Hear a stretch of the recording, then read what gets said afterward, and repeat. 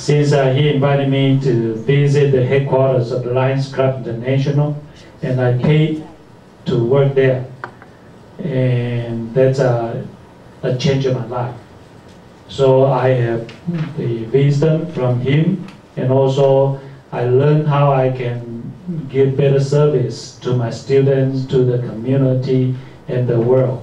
So I just talk about the wisdom of CMOOCs. That means although we are professors, we need to be students as well. At the same time, so we can from our colleagues and also from our students and also from people who have the wisdom. So this is the importance of CMOOCs. And I mentioned that it's important to have CMOOCs. So Deep University applies CMOOCs for education, and we have deep learning. And here we have a disciplinary, interdisciplinary, and transdisciplinary. That's the wisdom, not just the courses or the several courses integrated together for students. The third one is the most important part of deep education. So here we have deep learning, and your university will have the image and the power from the Ministry of Education in your states through the collaboration of a university and deep university. This is the wisdom there. And finally, I would like to emphasize the importance of org. In order to make the world better and the society more peaceful, we need to educate our students so that they can become optimistic, altruistic, and also knowledgeable world citizens. Thank you for your listening and participation. 好，谢谢各位的聆听啊，那我们就请这个主持人。真是谢谢张教授给我们这么精彩的演讲，即便是在他专业领域上面对于网络开放性课程的解说，更的是自己个人的经历与李博士他们经验的分享。我想我们真的是不仅在专业上面学到，更是学习到两位前辈上面的经验分享。那不知道与会的大家对于网络开放性课程或者是德普大学他们的创校的教育目标里面有没有相关问题的？想要再次请问我们的庄教授。问问题的，多一个奖我再告诉大家，when I taught at the doctoral program of the English department at this university, I told my students from the United States, from England and Australia that they can get extra credit if they ask questions. And later, I told my students in private university, if they smile happily, they can get extra credits as well. There's a wisdom. So I hope that we can encourage our students to ask questions. When they ask questions, they have the proactive thinking for learning. That's very important for our education. 好，来，有问题的请问哦，我们这个许教授来自海洋科技大学，跟他介绍，鼓掌一下。许教授，请您这个问题。好，我非常感谢那个庄教授给我们这么精辟的演讲那因为这几年我一直也参加我们的社团我一直很想知道那个 deep 真正 deep 的 meaning 在哪里 ？How can we link the deep education to the world peace？ 或者 How can we have a deep learning to promote?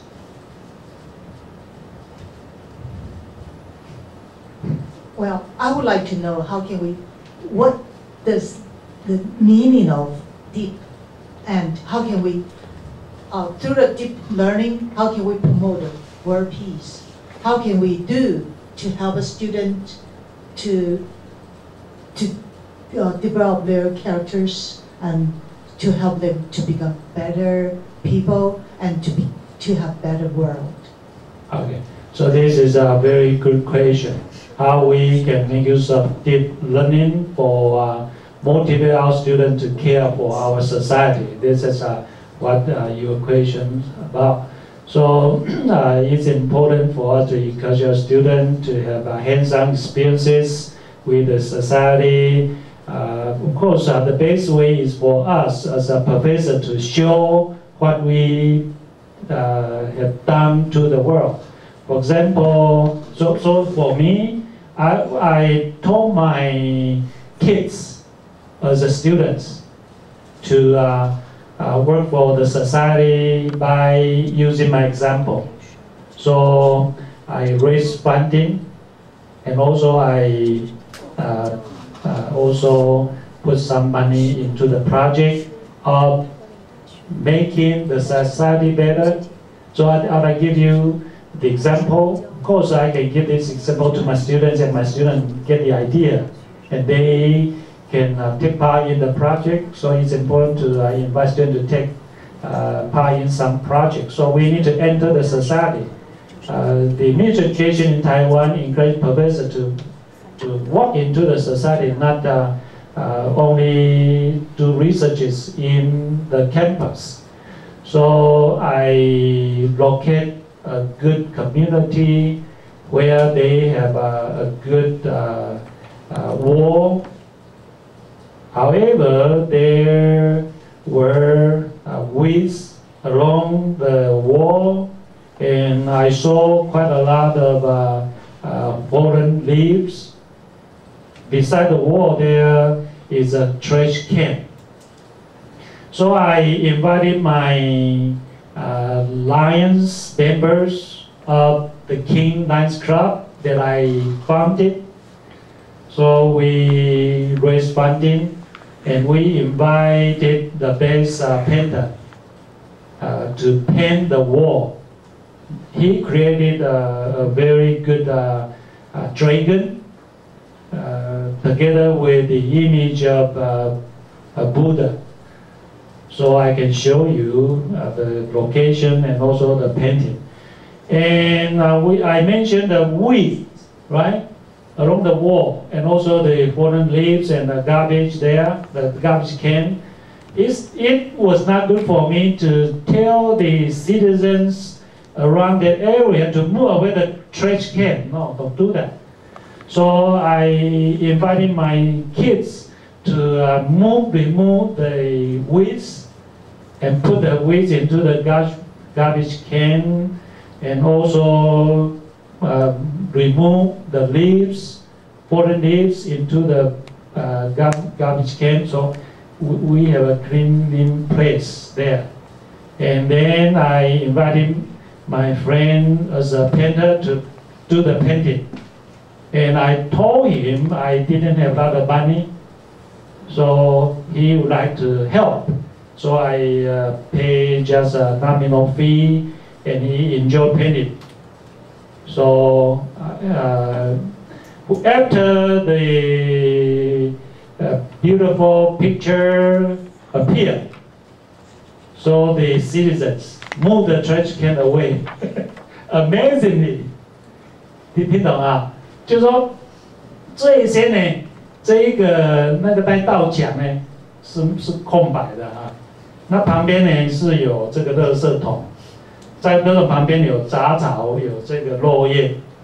那说刚才你说怎么样让学生能够关在社会？老师先呢，所以我就先这个去邀请我的小朋友来，我们来去拔草，这个落叶把它放进去。那么垃圾桶呢？这个当然我们可以说，哎，这个村民赶快把它搬走，可是他们一定不高兴，他们方便了。那我就是请那个一个画家朋友去画画，非常便宜，那个已经不知道怎么说便宜，所以画得很漂亮以后呢，而且那个垃圾啊，这个树叶不见了，我都把它清得干干净净，所以那个垃圾箱呢，有一天去了就不见，不知道跑哪里去了，因为它真的不搭称，知道吧？那个画那么漂亮，然后这个垃圾箱呢在那边啊，怎么搭配呢 ？The beautiful wall and the garbage can didn't match well, so they moved the garbage can away. So this is a good way to motivate our students to love the world and do good to our society. So we need to use our own examples to show how they can care more for our society and the world. 这样满意吗？ The problem, I don't know if that the problem in India or not, because I teach English, and if you tell them something else, and then the student will complain. It's what you are talking about is irreverent to the textbook, and then what you are trying to do, just tell us that rubbish and that is just life, but it's not related to the learning language. They might complain to the universities. What you are trying to teach us, just irreverent things. I don't know if you might have this kind of problem or not in your classroom, because the students want to focus in learning languages, not something else. Yeah, I must agree with the professor, because the similar kind of situation is prevalent in my country also, in my classroom. Even in recent times, last say around 30 years, less than 30 years from 1991, when India accepted the World Trade Conditions, that is the WTO, which was accepted in India in 1991. India was made a free market from 1991, and from that time onwards, India has given too much importance to the development in the fields of science and technology. And I'm really worried about the pace, the speed with which the new generation, the younger generation, they are giving too much importance to science and technology. Being a teacher in the faculty of humanities, teaching language and literature to my students, I was seeing that even in professional courses like engineering and medical sciences, they do have, even in management courses, they do have communication skills in English. But unfortunately, too much importance is given to the learning of language, and I'm sorry to say, language learning is itself a kind of skill which is very much relevant for a person to be a human being, not just an engineer, not just a doctor. A doctor, first of all, I think, is a human being, and he or she should have the humanitarian skills first, and it becomes a very important job for a language teacher like me to imbibe those skills, those qualities of a human being, even if the person, he or she, does not belong to the field of humanities. So as a designer of the course, as I'm invited, I'm the member of the Board of Studies in different universities in India. And as a member of that panel, what I try to do is try to imbibe those skills, those qualities among the engineers, among the people belonging to the medical sciences, the pure sciences, that they will ultimately be the better human beings. Not only the engineer.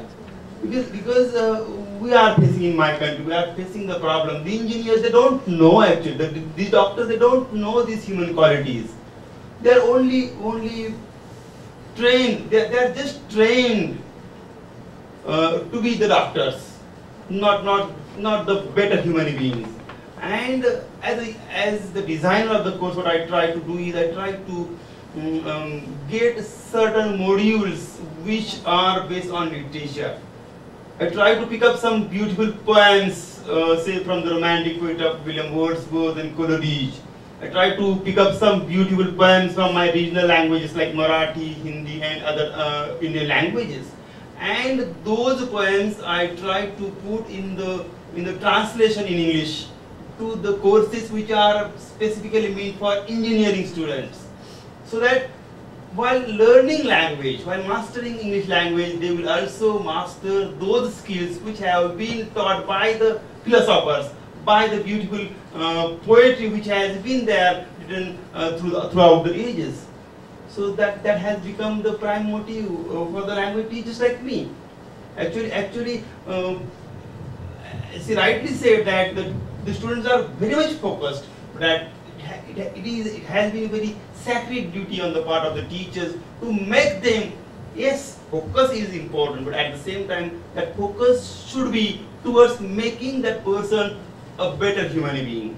Not only an engineer, not only a graduate or a postgraduate or a doctor, but at the same time he or she should be trained in such a manner that he will imbibe better human skills, which will certainly lead to the world peace. As the professor from the Deep University, he very nicely said that we are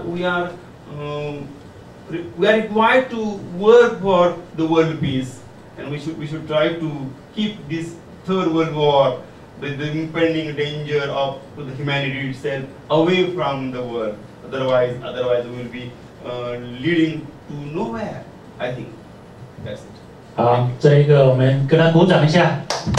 他讲那么长，这个非常棒啊！他意思就是说，这一个虽然说许教授说他上课学生会抱怨，其实就是我们课程怎么去规划，他就说要把课程融入在这个里面啊。所以这个非常重要啊！就像我在雄中教书，就有一门课，就说这个怎么这个湖泊这么脏啊？那这个就是我就跟学生讲，来同学来，你们这个分组啊，你们要编剧啊，带他们到树底下啊来演戏给我看，哦，他们就很有趣啊，就融入在这个课程里面。所以我们这位教授呢，他就认为啊，我们不是只学语言啊，我们要能够这个如何来关怀这个社会，我们教育出来学生呢，不是只是要拿这个知识、拿这个学位而已。这样是没有用，对我们社会呢帮助不是很大，所以这个一定要我们在课程规划上面啊，就是融入啊这个元素在里面。就像我们现在不是有这个灾难意识教育，哦，不是只是说啊我们有灾难呢，来赶快给我们钱，不是这样而已，而是说，学生呢就开始有这样的意识教育，所以这国师指挥做法，也就是从教育这样着手，把这个课程呢。里面就有这样的元素在里面，好，这个是我们这个 Professor 所给我们的这样的启示。那我们时间呢，就该到这里啊，我们赶快去享受我们午餐啊，下午还有很多的这个议场，所以是不是请这一个我们的主持人来宣布啊？好，我们再次感谢庄教授跟 Dr. Sagar 他们两位，还有许教授精彩的那个问答。那是不是现在就请大家移动到我们的蓝院吗？对，蓝院来享受那个丰盛的午餐，好吗？